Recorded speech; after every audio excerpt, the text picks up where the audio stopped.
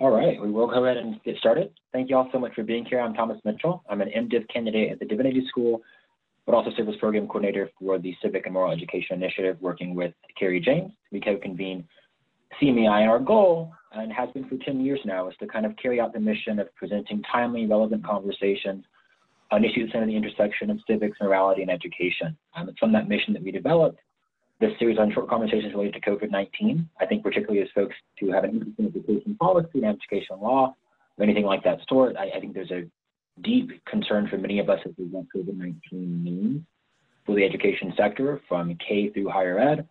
And I think this conversation with Professor Gregory is vitally important based on Governor Baker's decision yesterday to close schools the remainder of the academic year for the state of Massachusetts.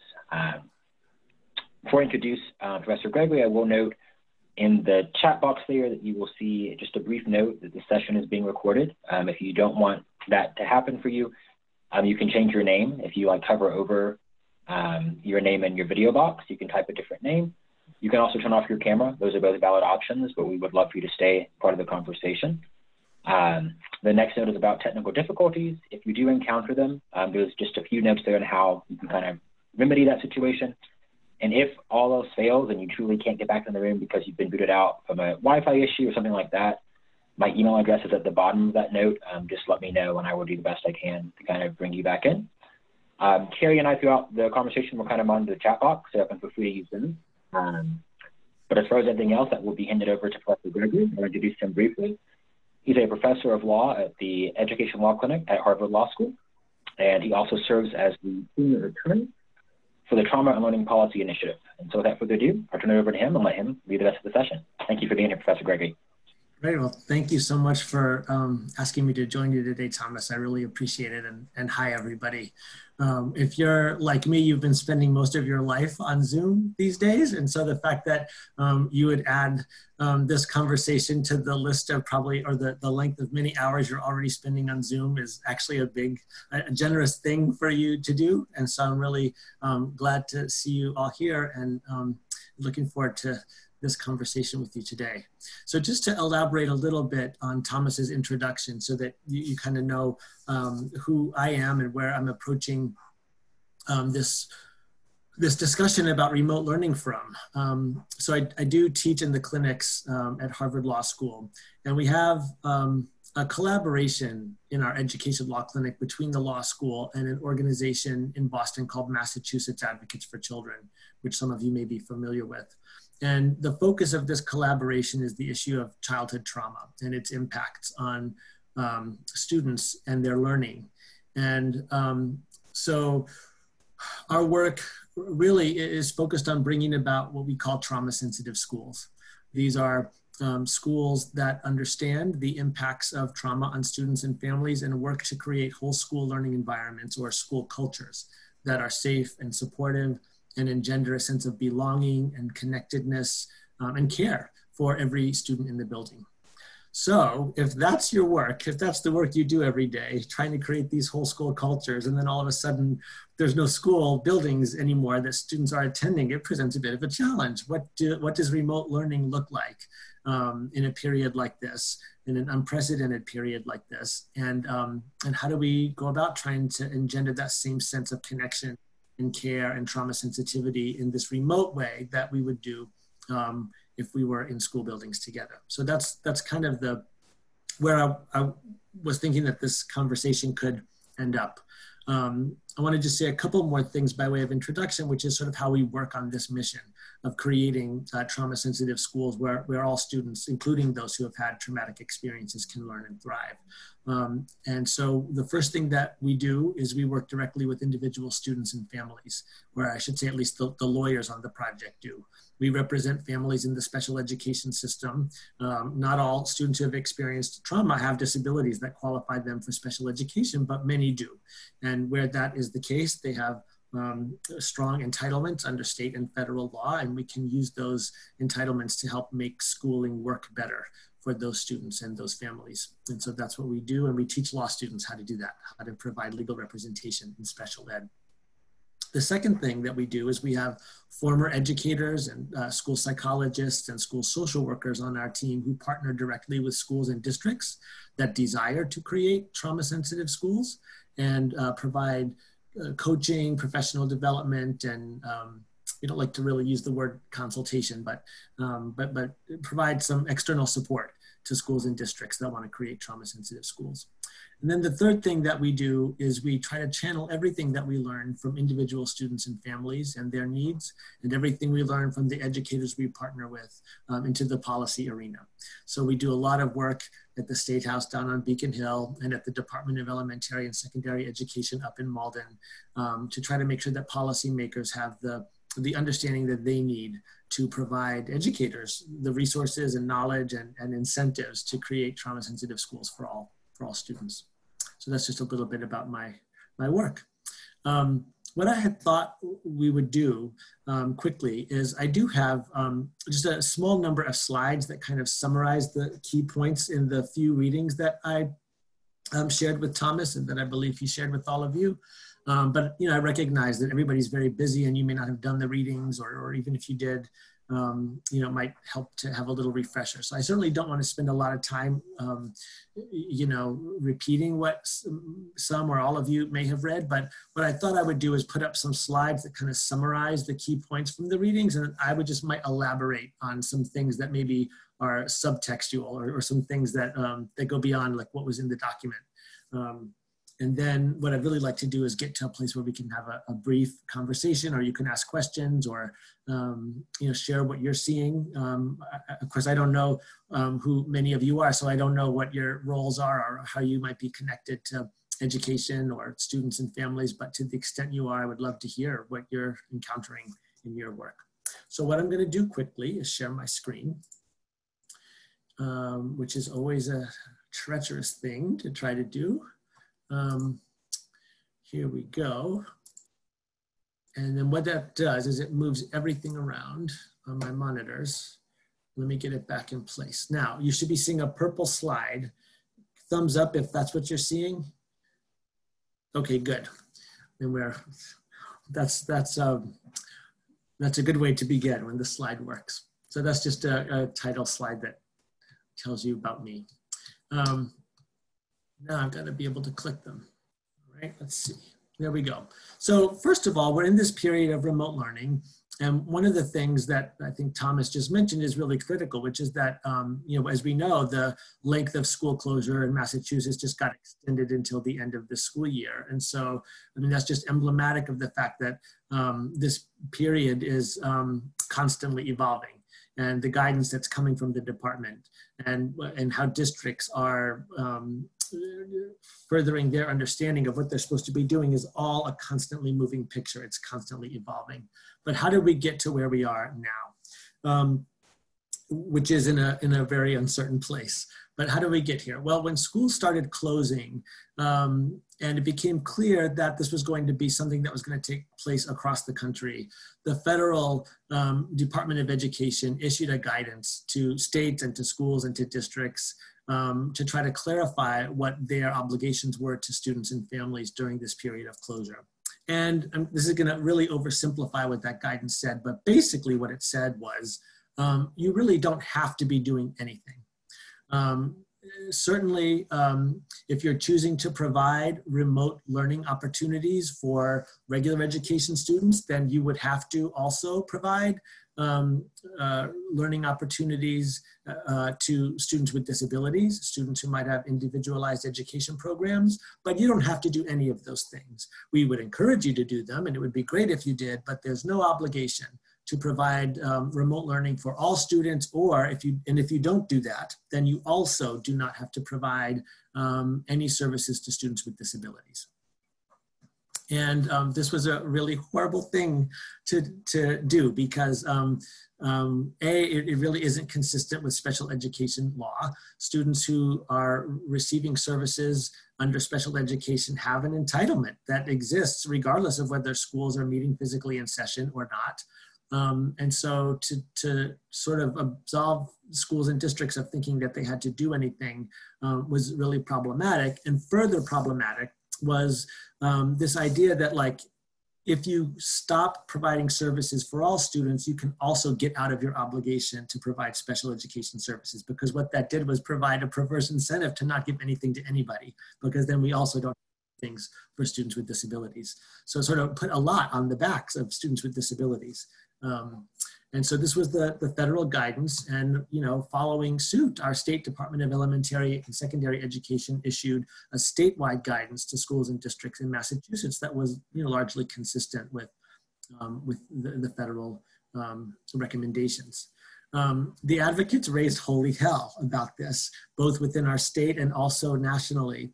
And about 2 weeks into the school closures, were successful at getting first Betsy DeVos's department, and then later our own state Department of Elementary and Secondary Education to reverse course. And so the department, the federal DOE issued a clarifying or a supplemental fact statement, not saying that they had gotten it wrong, but clarifying that what they had meant to say was that, in fact, students on IEPs are entitled to receive their free appropriate public education, and schools and districts are obligated to do that. And further, that you could not deny education to all students as a way of evading that legal obligation to serve students with disabilities.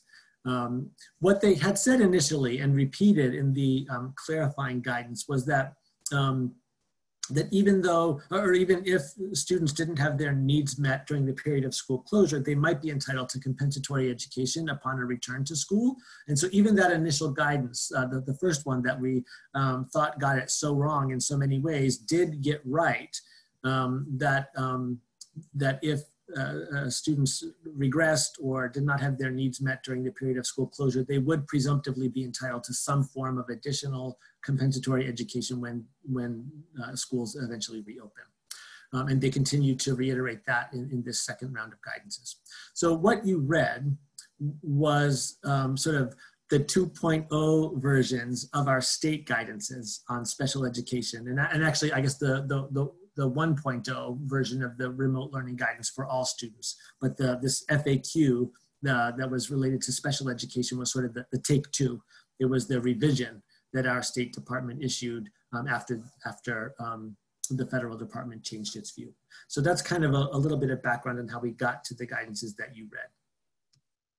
So, in terms of what this is going to look like in Massachusetts, or has been looking like it, let's just sort of quickly put up some slides that summarize the guidances that I had you read. And the first thing that I would say is just to note the language here. These are framed as guiding principles and recommendations. They're not, in fact, the guidances explicitly state these, at least in terms of remote learning for general education students, these are not requirements per se, although some of the language says you must do this and you have an obligation to do this. The language is really fuzzy, leaving schools and districts feeling like, well, we know we've got to do something, but we're not really sure exactly what we've got to do. And there's a lot of leeway and there's a lot of variability in terms of what schools and districts are doing. So this language about guiding principles and recommendations are really meant to signal that school districts are going to have a lot of discretion about what they do. So the guiding principles are sort of the ideas that should be guiding how we think about what remote learning should look like. And so the guidance says that we want to think about students' needs in very holistic ways, prioritizing safety and well-being, but also paying special attention to equity concerns that are going to arise during this time. I think it's really important that equity be there front and center. If you read the documents, what you saw is that there were some groups of students that were particularly mentioned with respect to equity considerations, namely students with disabilities and English language learners, but other groups of students that we might imagine might encounter inequitable access during this time that were not explicitly mentioned. And so I find that interesting and problematic. Finally, a real prioritizing of maintaining connections. And you're going to see how we've, in terms of our trauma-sensitive response to this, really focused on this as well. This idea that it's very important to maintain the relationship to the school and to the adults in the school. That's got to be a big priority during this time. There are also some guiding principles about what remote learning models are supposed to look like. They're really careful to manage everybody's expectations and say, you know, look, remote learning can't possibly look the same or deliver the same kinds of things that in-person learning can. And so we should understand that from the get-go. There's an obligation. So here there is the word obligation is used, even though we have this language about guiding principles and recommendations. There's this stronger language about obligation.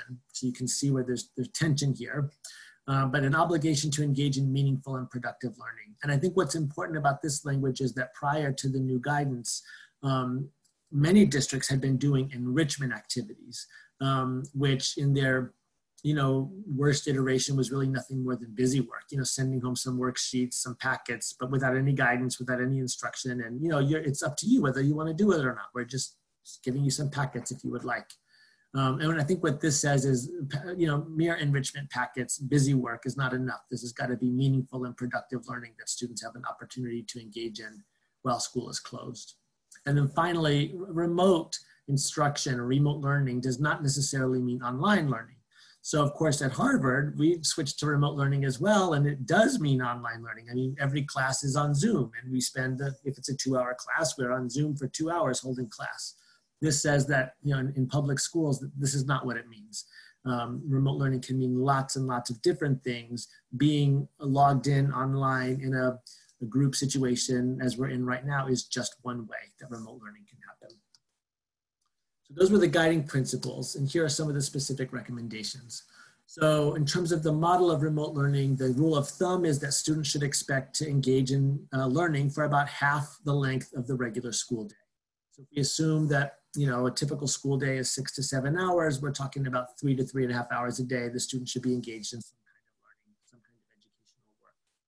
Rather than teaching new skills, the focus should really be on reinforcing skills that have already been learned during this school year, and then helping students apply and deepen those skills, but not necessarily teaching new skills or new content. And then just making really clear that individual experiences will vary. There's no promise that every student is going to get exactly the same thing or that it will look exactly the same for everyone. In terms of the definition and scope of what remote learning means, this is just sort of elaboration on the guiding principle that we just went over, which is that it's going to look lots of different ways. There's a wide variety of learning opportunities that can be considered remote learning, and many, many different tools, not all online tools. The packets are okay. You can still send home a packet as one of the many things that you do. That would be remote learning. It just has to be meaningful and real and not just busy work. In terms of the components of a student's schedule, there's got to be an opportunity to connect multiple times per week with at least one adult in the school building. What that means, like an opportunity to connect, is not really defined. I think many of us would hope that that would be some kind of face-to-face or at least over the phone, so kind of real-time interaction. But I know that many districts are doing things like, responding to chat rooms or having a teacher sort of go on Google, some of the Google platform, and sort of answer questions in a chat or respond by email, but not necessarily a face-to-face or a voice-to-voice interaction. Multiple hours a day of time should be spent with educator-directed learning or initiatives, not all self-directed and not necessarily directed by a parent, but the educator should be directing the learning for multiple hours each day. And there should be opportunities for physical activity and enrichment along with the academic learning. And finally, in terms of feedback and grading, like teachers should be providing feedback on student work to the extent practicable. This is another change. These enrichment activities that were happening during the first few weeks of school closure, there was no expectation that teachers would provide any feedback on that work or even look at it. It was really just something for you to do if you wanted to. So that has changed. There's a recommendation that grades be a transition to credit, no credit. For all students, and that before a no credit would ever be given, the department wants people to think really carefully about the equity considerations that might be coming into play and why it might not have been possible for that student to engage in the remote learning opportunities offered to the same extent as other students. So that's the basic overview from our department here in Massachusetts, with an acknowledgement that there are other specific questions that the department has had to address about things like MCAS and whether or not it would take place, it's not taking place, what the implications of that would be for students who are graduating, and many other considerations. But this is the basic template that sort of is meant to communicate to schools and districts what they're supposed to be doing during this time. In terms of special education, students with disabilities, the main thing that this FAQ is meant to communicate is that unlike the initial set of guidances, which got it wrong, students with disabilities do have a right to receive their free appropriate public education during this period of school closure. Many disability-related modifications and services can be effectively provided online. So I have clients right now who are receiving rules-based reading instruction, like the Wilson Reading Program, online, one-on-one with their special education teacher. Students who are receiving speech therapy. My own daughter, who's 4 years old, has an IEP. She's not enrolled in school yet, but you can get special ed starting at age 3, and she gets physical therapy. And she's going to be getting a Zoom, a half-an-hour Zoom with her physical therapist every other week, and doing, activities in our living room, or whatever. It hasn't happened yet, but there's been a promise that it will begin. And so a lot of the services that students get in their IEPs, can be provided in some form or fashion remotely. And there's an expectation now that happen. Any educational opportunities offered to the general student population must be made accessible to those with disabilities. So in addition to whatever special things you're supposed to get in your IEP, whatever services you're entitled to, if there are things being offered to the whole class, you also have a right to access those things and for those things to be made accessible to you. And then finally, the FAQ makes clear that FAPE will look different. To use the physical therapy example, I mean, doing that over Zoom is great, and we're going to really look forward to that. But of course, it won't be the same as when she's going to a school and in the gym, and they have all kinds of manipulatives and balls and equipment and activities that she can do in the school. So parents need to understand that it will look different, but an effort has to be made, and you have to do the best you can under the circumstances that we have. In addition to this sort of substantive guarantee of FAPE, there's also a lot of questions about procedures and timelines. The special education laws are very procedure heavy. And so what are those deadlines and timelines going to look like when school staff is dispersed just as much as families are? So the first thing is that every student is supposed to have a remote learning plan, where the district kind of says, here's how we're going to adapt your IEP for remote learning. And here's what you're going to be getting, and here's what your schedule is going to be. One of the things that the advocates had to work hard on was ensuring that this remote learning plan would not supersede the underlying IEP. And so for that reason, parents don't have to consent to what the remote learning plan is. The remote learning plan is just a way to implement what the underlying IEP is. And the reason that's important is because we wouldn't want the services to get watered down for remote learning, and then for that remote learning plan to be the operative document going forward when school comes back in session, because then that would have resulted in a loss, presumably, of what had been in that initial IEP. So the initial IEP remains the guiding document. The remote learning plan is just sort of saying, like, here's how we're going to implement it during these unique circumstances. Both IEP meetings and legal proceedings at our state appeal agency, the Bureau of Special Education Appeals, can happen virtually. And I've now had an opportunity to participate for my own clients in several virtual IEP meetings, and have another one scheduled next week. Initially, schools were saying that they couldn't do this, it would be too hard, there were too many confidentiality implications, but the department has advised them that if the parents want to meet virtually, you should find a way to do so. In terms of timelines for evaluating students and holding annual reviews of their IEPs, this is still somewhat up in the air. There's a major push happening at the federal level, and it involves the CARES Act. There was a piece of a component of the CARES Act which said that Secretary DeVos would be able to come back to Congress within 30 days of the Act's passage and ask for waivers, the authority to grant waivers to states in terms of implementation of IEP timelines if she felt, after waiting for 30 days, that were necessary. And so there's a tremendous push at the federal level from many states and schools and districts to get her to waive or to ask Congress to waive all of the deadlines and timelines in special ed. We think this would be a real problem for students and families. At the same time, we're recognizing that it's hard to perform and meet those timelines given current circumstances. So a proposal has been put forth that's sort of called the good faith compromise, which is that the timelines will remain in effect, but that if a district can't meet them for some reason, as long as they're operating in good faith, who knows what that would mean, but it would have to be defined. But if they can show that they were operating in good faith to meet the timelines, then they would not be held accountable or liable if they fail to meet them. So there's sort of like a spectrum of possibility here. One is just that the timelines remain in force and effect as if nothing had changed. The other end of the spectrum would be that they're waived and abolished for some period of time until school reopens.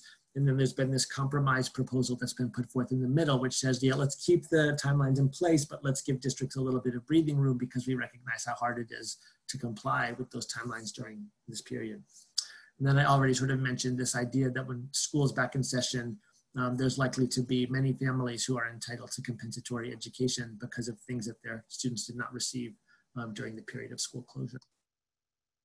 So in terms of ongoing challenges, like what are we seeing on the ground? And when I say we, I mean not only those in on my team, but also we're plugged into the legal services network in Massachusetts. In fact, I co-lead with a colleague a group of all the legal services attorneys across the state who do education work. And so we're in constant contact with them, hearing about what they're seeing with their clients and in districts across the state.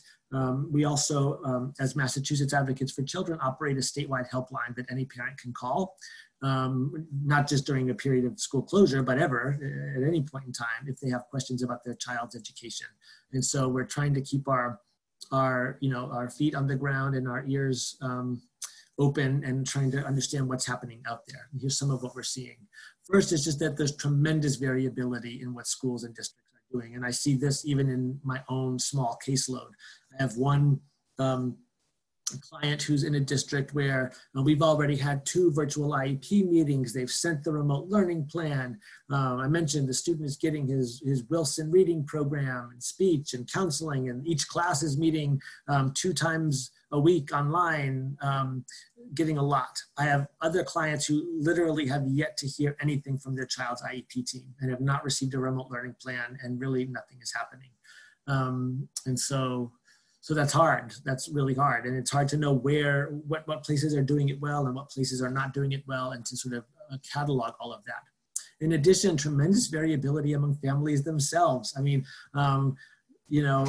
families are in vastly different places in terms of their ability to access what it is that their school district might be offering.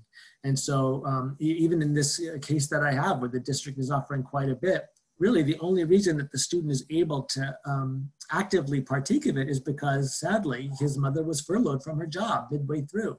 And so initially she was very worried that the district was going to offer stuff and she wouldn't be there. The child's father works at home, but he's working and not able to sit there at the Chromebook and help the student log in and access his services.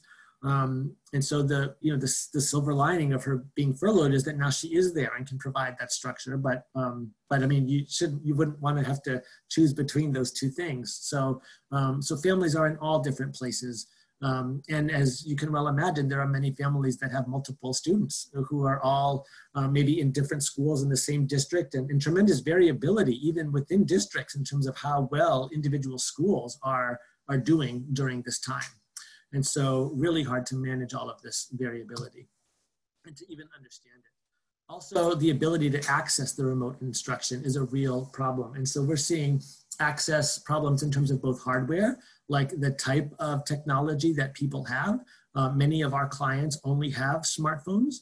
And it's actually common. I was just on the phone yesterday with some folks out in Western Mass, Springfield area, and many of their clients are using they don't have smartphones. They're referring to them as Obama phones. And I have never heard that phrase before, but I'm assuming it must be phones that people were able to access or get through some kind of initiative under the Obama administration, but they're flip phones.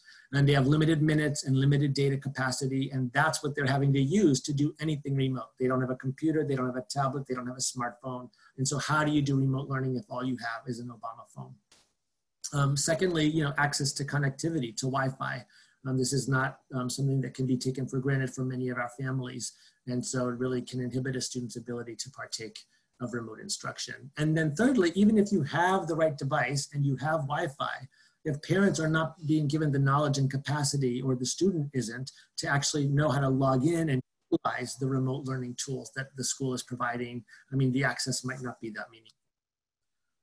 In addition, language access is a huge issue even before this period of closure, but even more so now. And so the advocates have sent, Mass Advocates for Children, one of the lead authors, a letter to DESE making several recommendations about what needs to be done to improve language access during this time. And this are just some of the recommendations that have been made. A centralized telephonic interpreting system. There's just simply not a system in place to make translators and interpreters available for these meetings that are supposed to be happening, or of course for the instruction that students are accessing. A clearinghouse of instructional materials that are translated into many languages, so that educators who don't already have these materials can go to a central place and obtain them and then make them available to families and students. Immediate direct communication. We're now 6 weeks into the closure, and there are some families that have still not been contacted by their school or district because of the lack of language ability. And so just really emphasizing that this is urgent, this is really urgent that they figure this out. The letter also asks for a bunch of additional technical guidance from the department so that schools and districts know what they're supposed to be doing. One thing that we saw, and really continue to see, but more so in the early weeks among all of the legal services attorneys, is we thought that our intake hotlines would be, blowing up with families calling and being very concerned. And that wasn't happening. And it's starting to happen, but not as much. I suspect that we know school's not coming back this year. Families will be much more urgent about wanting to figure out what's going to happen between now and the end of the year. But we weren't seeing that. And even when we reached out to our individual clients, it was often the lawyer who was more concerned that education wasn't happening in a robust way than the families were. And really the reason why is because so many of our clients have more basic needs. They're worried about paying their rent. They're worried about losing their job. They're worried about getting food on the table. They're worried about being sick or possibly getting sick. And all other kinds of things. And if you just think about Maslow's hierarchy, for example, education isn't the first thing. And so many of our clients are struggling in so many more basic ways that they weren't necessarily reaching out and wanting to prioritize the remote learning and instruction. And then finally, just this loss of connection to school. I've done many cases over my career of school avoidance, where the reason I'm brought in by the family is because the child has stopped going to school for disability-related reasons, or it could be for bullying, mental health reasons, all kinds of things. And what I've learned from all of those cases is that the longer you're out of school, the harder it is to go back. The harder it is to reconnect with those relationships and to feel that the school is a place of meaning for you and a place where you belong. In a place that you want to be. And so particularly for these families who aren't being communicated with, the danger of this loss of connection is really important, because we can't assume that kids are going to rush back to school in September, even if school reopens. And so we need to be really, really concerned about this. I know we're really getting close to the end. I'm just going to put up here some of the key points from our the document that our project produced about really prioritizing keeping connection strong and focusing on relationships and safety as a way to make sure that remote learning that's being offered is done in a trauma-sensitive way.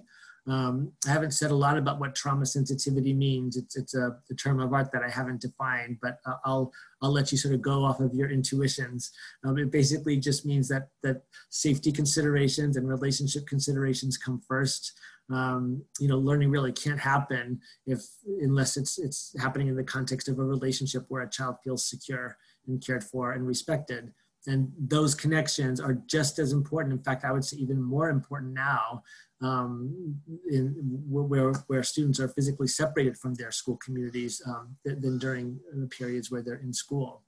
So these are I want to just say where these points come from. We convened in a virtual open house. We opened our Zoom for 4 hours one day and allowed trauma-sensitive educators who we had partnered with for a long time to join at their availability and just tell us, like, okay, you're out there, you're in the trenches, you're trying to do this.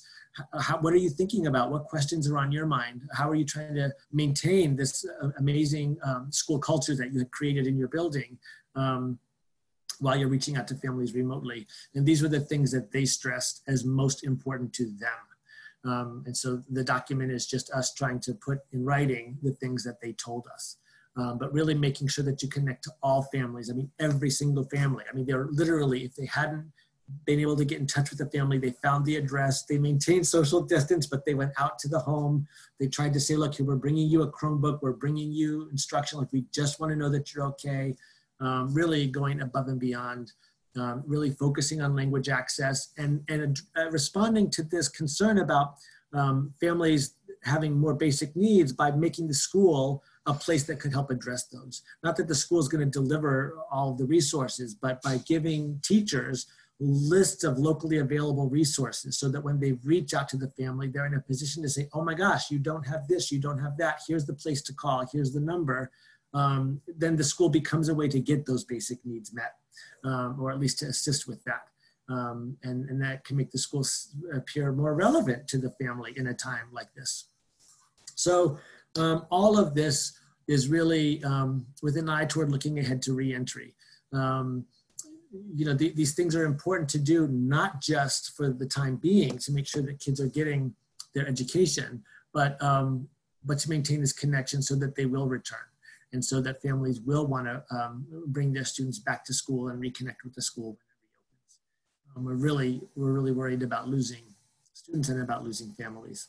So I've been talking more than I intended, but let me just kind of stop. And I know that we're set to go till 4:45, and I'll look to Thomas about this. But I mean, I'm certainly happy to remain a few minutes longer to talk or answer any questions. And of course, anybody who needs to go can do so at any time.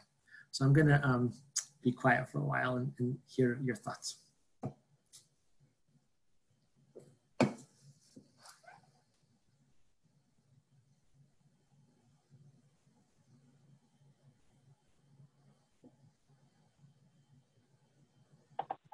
I know. I think that we can definitely go longer. I think for anyone who wants to speak, you might be automatically muted, so you just have to unmute yourself.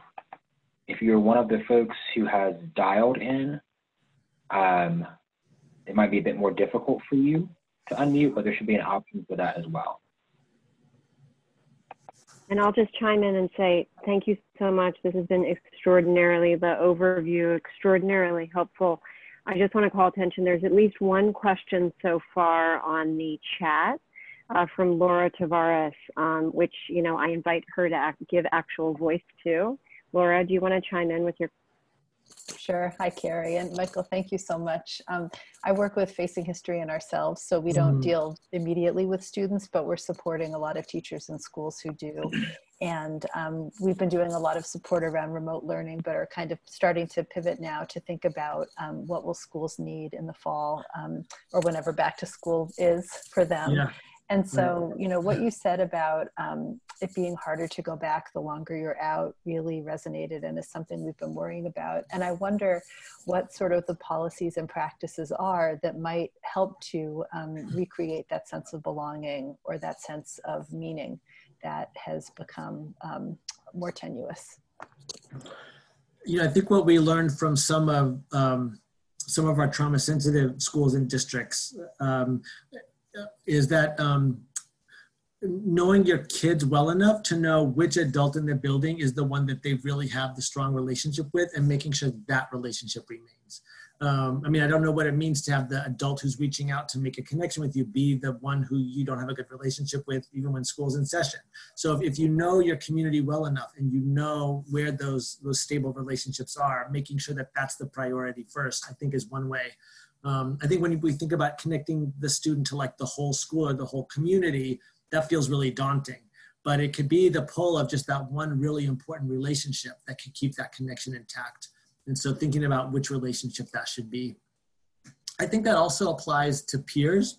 And I didn't, the trauma sensitive educators didn't say as much about that to us, but the example that comes to my mind is that I have this one client who, this was before really the remote learning started in earnest. And they were at least having their homeroom advisory online every day, but he was not logging into the homeroom because he was a special education student. And so while the other students in the homeroom went to all of their classes together throughout the rest of the day, he didn't. He went to the homeroom and then he went to his special ed classes.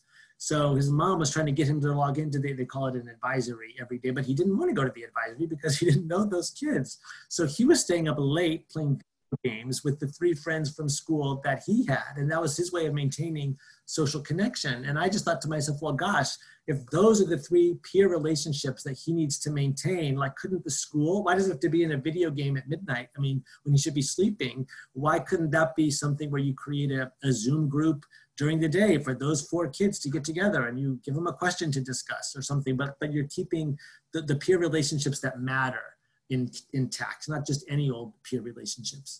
So I guess that's some of what I would say in response to your question, but thank you for the work you're doing and for thinking ahead to reentry because it's really important.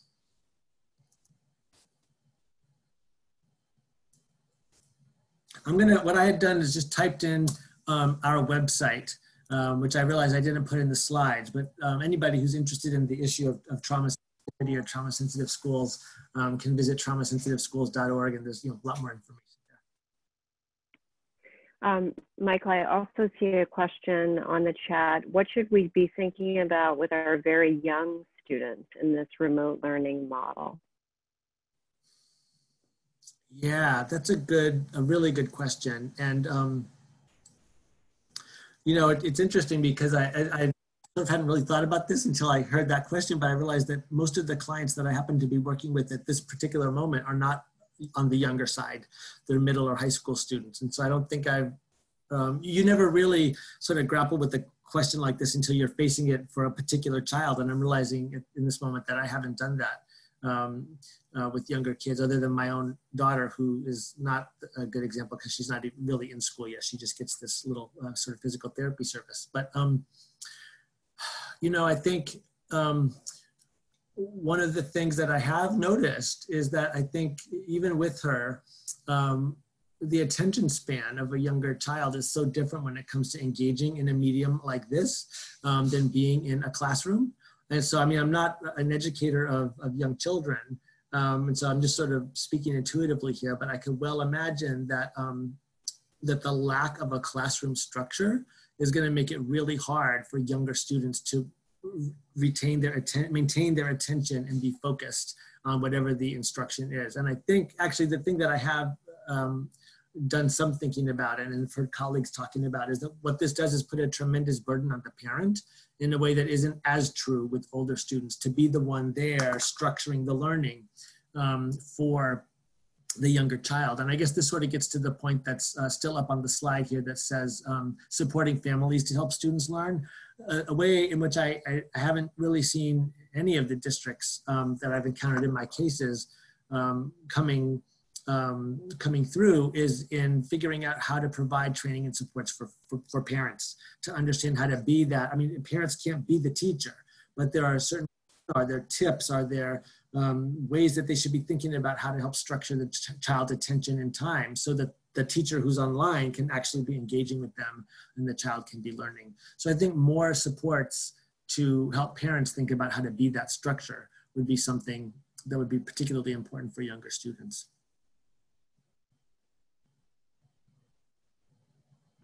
That's really helpful. Thank you, Michael. I can speak directly to the fact that I have a 4th grader at home who is special needs and is dyslexic. She has a hard time reading, but a lot of the whole schedule's online now. And so just that essential support from a parent, and we're both working, to read her assignments and get on, it's challenging for sure.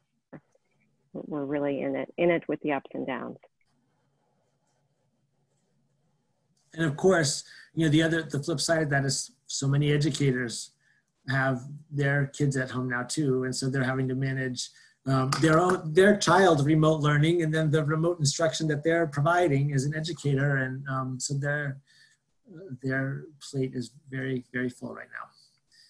100% for sure. Are there other questions that people have? I see most.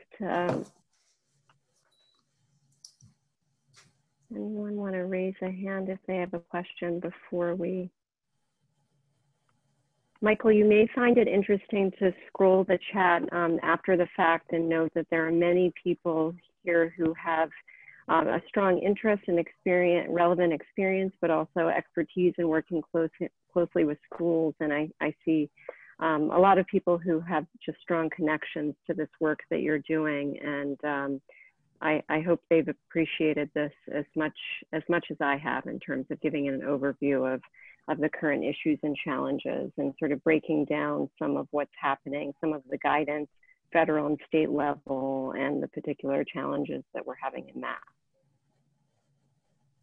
Well, thanks. I certainly will. Well, usually the chat saves. I don't know if I'll have access to it. Maybe I should copy and paste it, but I would love to scroll through. I mean, one of the things I would also just like to make space for is if anybody wants to, I mean, given the connections that you mentioned, Carrie, I mean, is there anybody who maybe doesn't have a question, but rather a perspective that they'd like to share?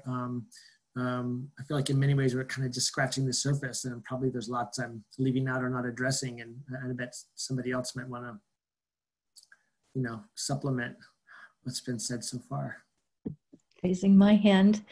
Hi, I'm interested in, and you didn't mention this because it's a kind of on a tangent, but the economic loss in terms of parents with children with significant disabilities, such as those children who are on the autism spectrum or have behavioral issues that accompany learning disabilities.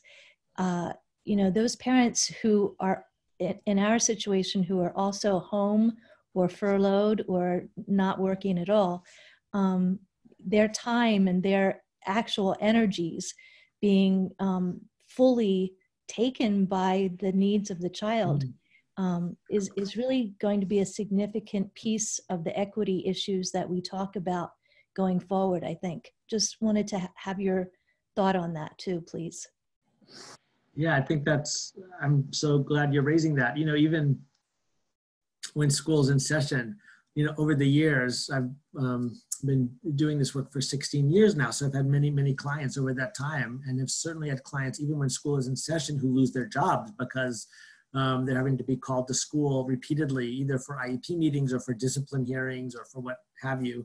And so, you know, this set of circumstances is making that problem even more acute because, you know, there are some parents who might have the opportunity to continue working, but because they're also now full-time childcare, the strain that's going to place on their ability to be a wage earner and to keep working during this time is going to be even worse. And in fact, you know, we're feeling this in my household because, you know, as I said, my daughter isn't in school yet, but she was attending a family daycare.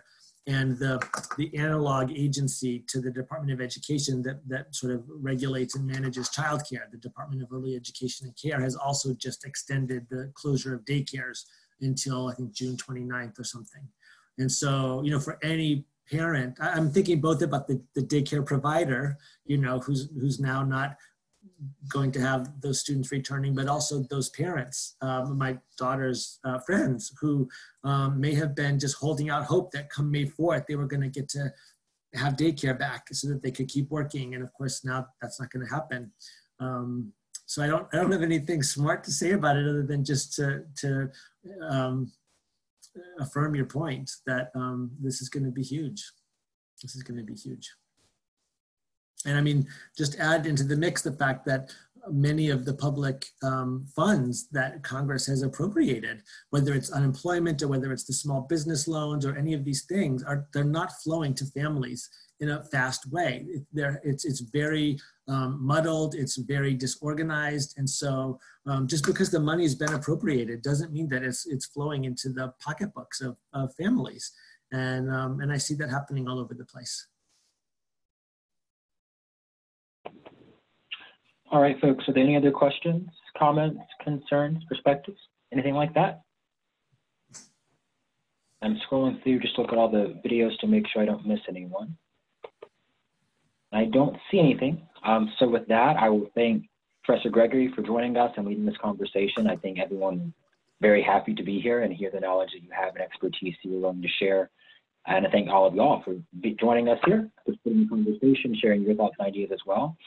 And I will invite you to join us next Thursday at 4 o'clock with Claire King. She will lead a conversation asking what do we stand for in this crisis, discussing how students at her institution have had to sort of step up to the plate and look at the ways in which they are surviving in the midst of COVID-19 and its impact, particularly on folks living in New York City. So if you're joining us for that, we'll have that in our newsletter next Monday as well. And with that being said, I think Professor Gregory left his email and some materials from the Trauma Sensitive Policy Initiative in the chat. I will send that on a follow-up email to all of you as well. So again, thank you all for being here. Have a great evening. Thank you, everybody. Be well. Thank you for your work. Thank you, Thomas. Thank you.